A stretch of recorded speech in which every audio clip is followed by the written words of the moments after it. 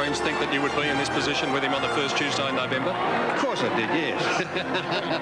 No way, mate. I don't detect a tear, do I? No, that was last year. I didn't have enough on. The Cup's king has done it again. From light fingers in 1965 to perhaps his greatest training feat, and victory number 11 on Tuesday with Rogan Josh. A 7-year-old flyer who came from the clouds to add new spice to the greatest prize in Australian racing and complete a fairy tale story.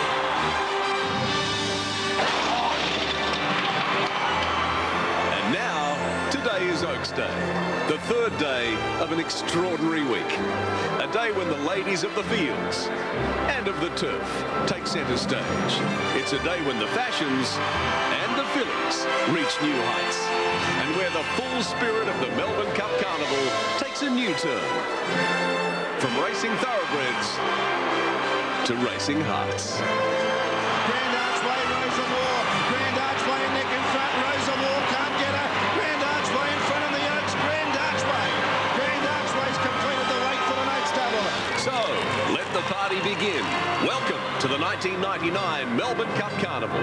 Live and exclusive to Network 10.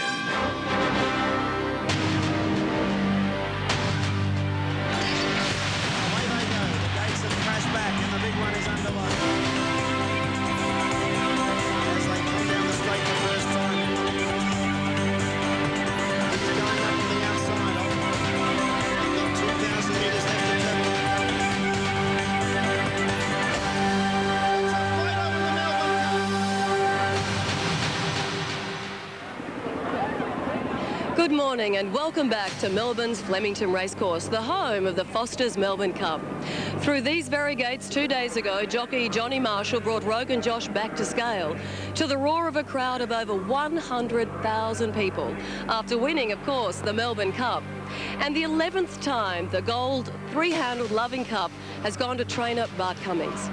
Well, today it's Crown Oaks Day, a day for the fillies. On the track, our feature race this afternoon is the Crown Oaks at 2:45 for 3-year-old fillies.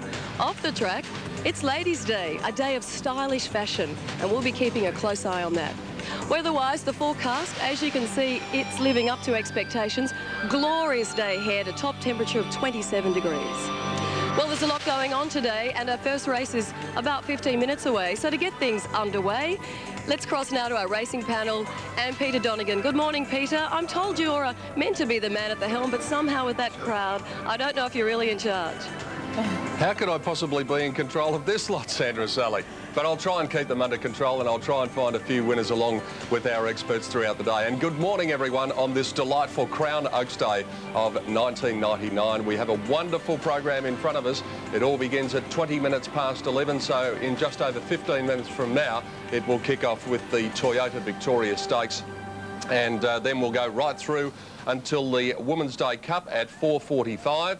And in between, we've got some great racing, including the Big Two, the Crown Oaks Race 6, Group 1 at 2:45, and the Emirates Classic over 1,200 metres at 5 minutes after 4. Great program in front of us today here on Oaks Day. Why don't we check the scratchings for the card now, the all-important scratchings, and they're fairly light on for the day. The first event, there's only one withdrawal, and that is number 17, Frarina, from the Toyota Victoria Stakes. No riding changes, 16 running. Race 2, the Siemens Mobile Stakes is clear, a field of 10, no riding changes. The third, the Moet and Chandon, at 12:40, take out 10, Gentle Call, 18, Citronella, and 19, Perforated. And the rider for number 16, Amnesia, is Greg Hall, 16 running in the third. Race 4, the Maya Plate for the Greys. And there are 10 of them, no scratchings, no riding changes. Race 5, the Cadbury Roses Stakes at 2 o'clock, scratchings to number 10, Kay Kalani, 13, Mirakesh, 17, Chalet Ami, and 19, Sacred Model. Rider for 18, Arctic Bite, is Aaron Spiteri, 15 running. Big one of the day, the VRC Crown Oaks Race 6, Group 1 at 2:45, Eastern Daylight Saving Time, no scratchings. Important riding change, number 9, Beat the Fate, is now Brett Preble, replacing Mick Dittman, 11 running. Race 7, the Chadstone Fashion Plate at 3:25, take out 4 Joe Bananas and 12 Matt Star, 4 and 12. 7 Coup de Gras, the rider is Eddie Wilkinson. 13 Trebille, the rider is Stephen Arnold. 16 to run. Race 8, the Emirates Classic at 4:05. 2 scratchings from this small field, 7 Fabiano's Son and 8 Cullen. No riding changes, a field of 8 only. And race 9, the Women's Day Cup, is clear of scratchings. There are no riding changes, and we have a field of 15 to face the starter. Big one of the day is the Crown Oaks, and you can see My Sienna, hasn't it come up short? Well, that's a ridiculous quote at the moment, and it will definitely blow out. Dan Gliss has come up 4 to 1, and My Sienna's come up 6 to 4 as far as Super Tab dividends are concerned. So it's $5 for Dan Gliss, $2.50 for My Sienna, 15 Shazoo, 37 Smites' Rivalry, $5.70 for the Golden Dane. Big odds about the rest of them. Normandy, Dame Talak, Madame Plume, Beat the Fade. Tributes at $10, the Oaks Trail winner, and Shamaro is at $137. Now the first, that's coming up in 14 minutes time, and the main chances here are number 2, Undercover, Craig Williams Mount at $7.30 for Robbie Smurden. Number 4 is Bromister, $9.60. And then we go down to 8, Miss Denmark, $11.30. 9, Queen, which comes out of the Freedman Yard, is also well in contention at $6.60. Thank you, Jennifer. The favourite is Tennessee Midnight, number 11, which is having its first start today and is from David Hall.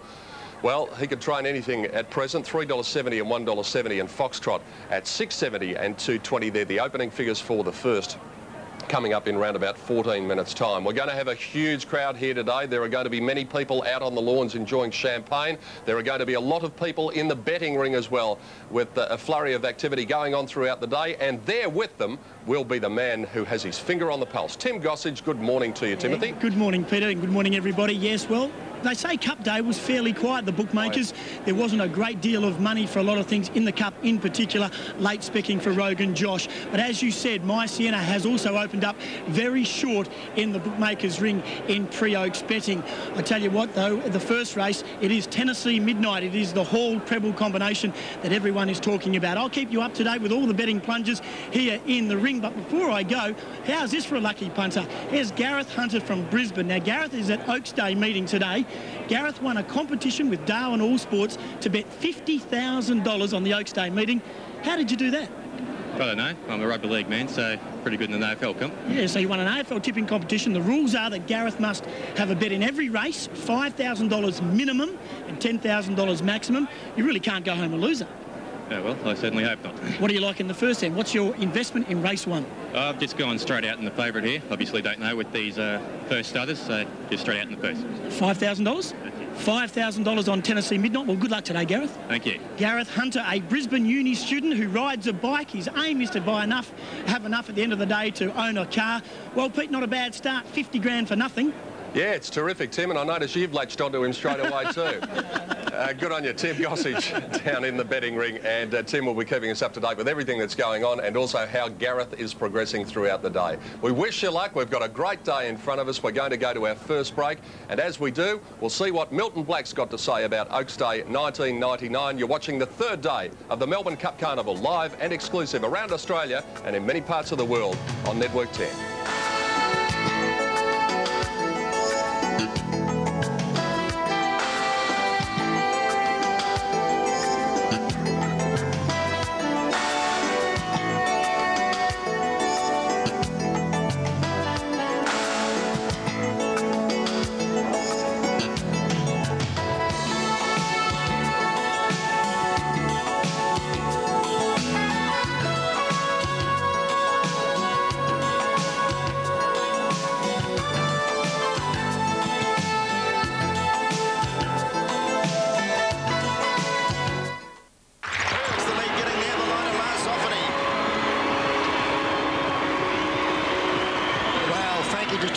We saw what a great jockey he is, and that he's ridden his first winner in Australia. I've been waiting 5 years. Yes! Finally!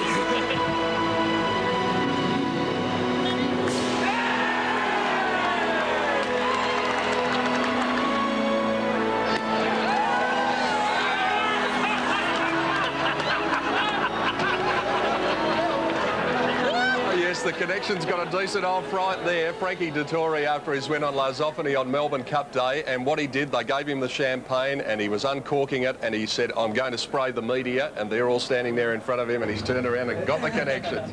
Beautifully done. Yeah, it was a great moment here at Flemington on Tuesday. All right, time to have a look at the big race of the day, the VRC Crown Oaks. It is race number 6 on the card. Some classy fillies in this race. Our first replay is of the traditional lead-up. 10 of the past 20 winners of the Wakeful Stakes have gone on to win the Crown Oaks. I think it might be 11 of 21 after today because My Sienna Rich was the winner. But your filly, the Golden Dane, who is in the dark colours about 3 out from the row, was a pretty good run. Wasn't a bad run. She got knocked off her stride on the corner and she looks awkward galloping there, and she never really got on stride again until the last little bit, and you see her make a bit of ground. But the other 2 fillies on the rail have raced away.